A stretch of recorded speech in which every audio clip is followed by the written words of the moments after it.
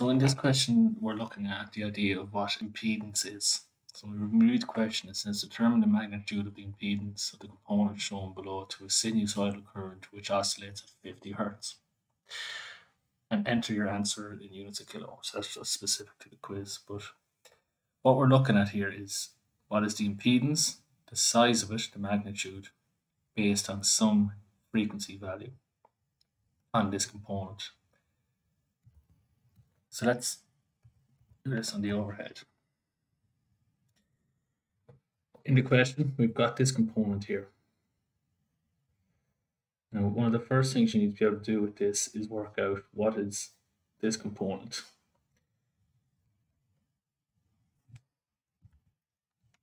.36 kiloohms. Now, this shape or this symbol represents a component known as a resistor. And what we're essentially trying to do here is work out what is the impedance of this resistor, or the magnitude of the impedance, which is the magnitude of its impedance if the frequency is 50 Hertz.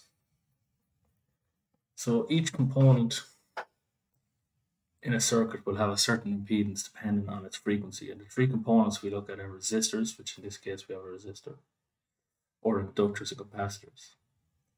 And what you'll see is that the inductors and capacitors, their impedance depends on the frequency value. That's something we covered before. Whereas the impedance of a resistor is fixed. So when you're asked here, what is the impedance or the magnitude of this impedance? The impedance of any resistor, so we'll say the impedance of a resistor, is just its resistance value.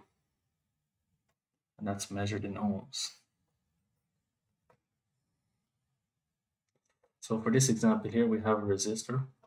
So the overall impedance of it is just its resistance, which in this case is just 36 kiloohms.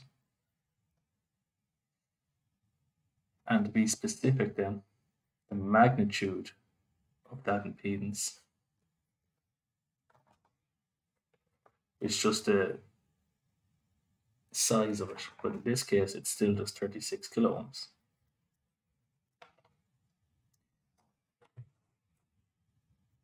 Now in questions with inductors and capacitors, it's slightly different. So we'll split it up. If we had an inductor, for example,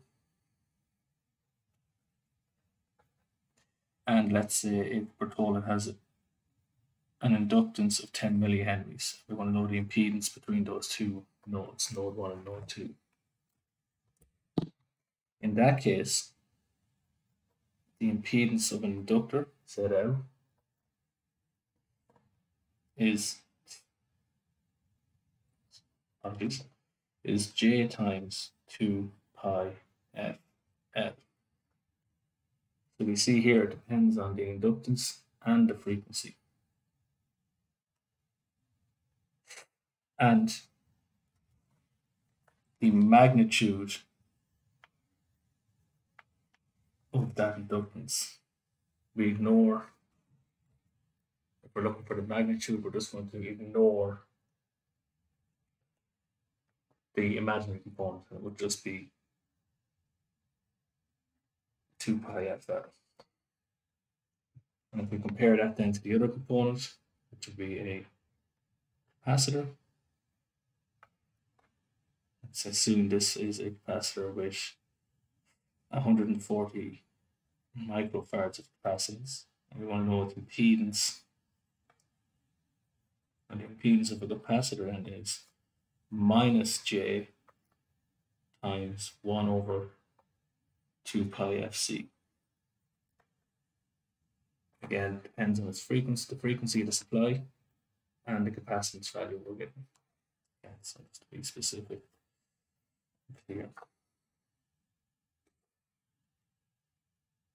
And if you want to know the magnitude of those, just a capacitor, it's just going to be this part here, 1 over 2 pi FC. So that's the basic idea of impedance for those three components. Then if we're looking at combinations of them in series, if we have 2 or 3 of them in series, then the total overall impedance is just the impedance of the first component plus the impedance of the second component, and so on. And I don't think in these quizzes we'll be dealing with parallels, so we'll ignore that for the moment. But I hope that helps clear a bit of that up for you.